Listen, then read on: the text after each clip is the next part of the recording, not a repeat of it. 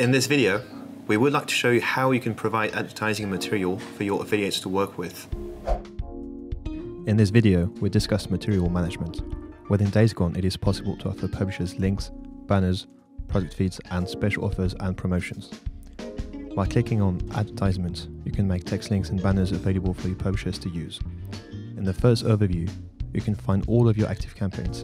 You can click through to details of each individual one. This is where you add a so-called ad group.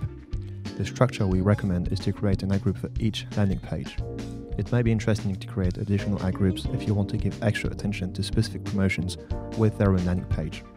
To keep it simple, we start with one ad group containing all the links that lead to the homepage. Click on Add Ad Group. In this menu, you can configure the ad group. You can give it a name and set the destination URL. Do pay attention to the parameters that need to be added to the URL. You can also make the ad group available for specific publishers and schedule the group to become available later. When you create the ad group, you will find yourself in the new group. This is where you add banners and text links. You add the material by clicking Add Ads at the top right of this page. Add individual images or text links. If images are stored in a zip file, you can directly drag and drop to upload them. If you have a product feed available, please forward it to your Daisycon contact person. He or she ensures that the product feed is made available to publishers.